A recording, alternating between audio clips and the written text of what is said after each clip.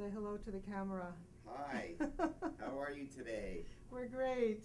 Amazing. I'm ready to Yes. give it to our Torah. Perfect. Can't wait for my opportunity to sit down and talk to everybody about what we have to learn about this week's Parsha.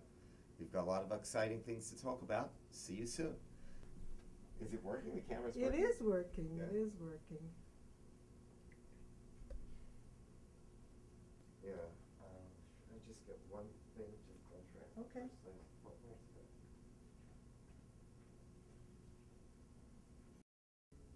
Sometimes the Bible puzzles us by including details that seem to be extraneous and unimportant. Parshat Beshalach includes a very fascinating detail of that sort. We're told about the Jews after the Exodus, after crossing the Red Sea, in which the Egyptians are drowned. Moses gets up and leads the Jewish people in song. He composes a beautiful song called Az Yashir, the Song of the Sea. And after reading the entire Song of the Sea, we're told an extraneous detail, a detail that seems unimportant.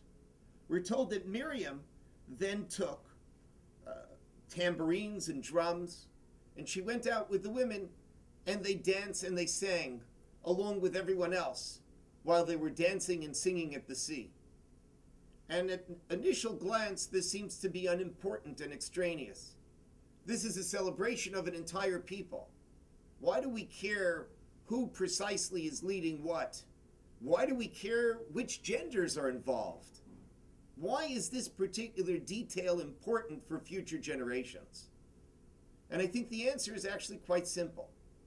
This particular detail underlines a hidden act of heroism that is very often unnoticed by most readers of the Tanakh, most readers of the Bible. And it is critical for us to pick up on this. And that is why the Torah specifically bubbles to the surface this particular act of heroism by noting how Miriam leads the women in song. And to understand this act of heroism, we actually have to go to the very beginning of Sefer Shemot, to the beginning of the book of Exodus. Because there we see a different act of heroism. We're told about how the miyaldot, the midwives, preserved the lives of the Jewish children. We're told about how Moses' older sister Miriam looks over him as he's put into a small basket into the river. And she ultimately retains the connection to him.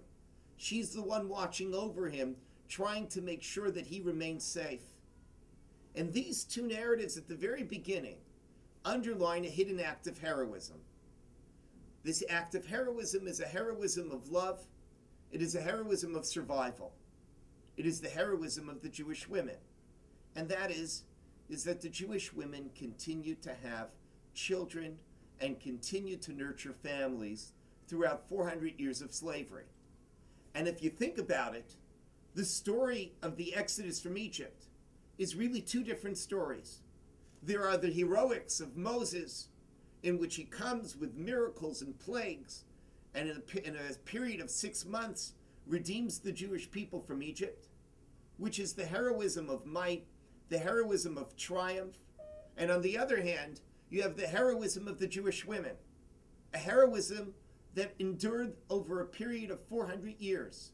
It is the heroism of survival, it is the heroism of love, and it is a heroic act of preserving the Jewish family.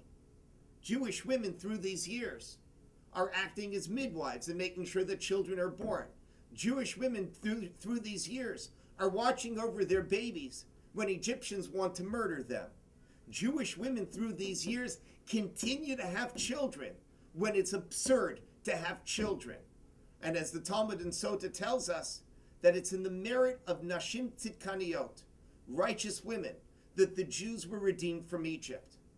And the idea is that without people willing to nurture families, there would have been no Exodus, because in less than 400 years, the Jewish people would have disappeared and perished. And that's why the Torah underlines that Miriam and the women get up and sing and dance.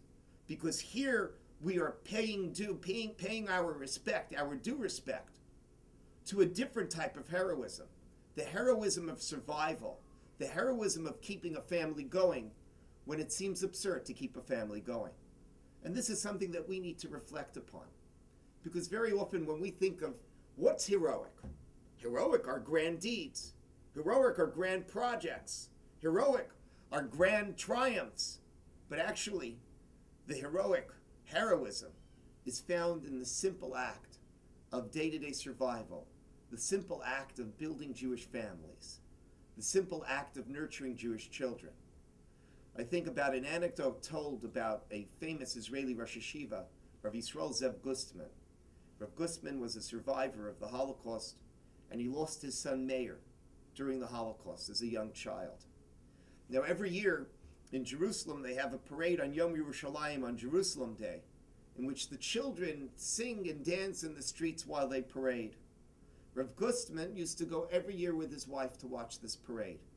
And once one of his students found him there and found it unseemly that this important man, this man of substance, was sitting and watching a children's parade for hours.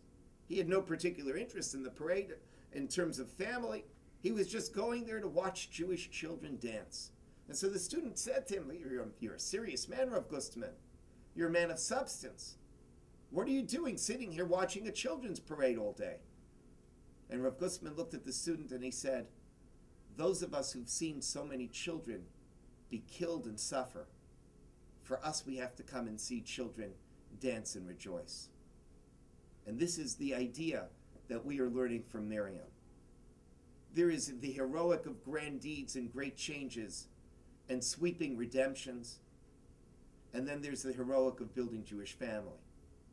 And every time we see a Jewish child dance in the street, every time we see a Jewish child smile, every time we see a Jewish child be born, we have a lot to celebrate, because it's something heroic to have a Jewish child.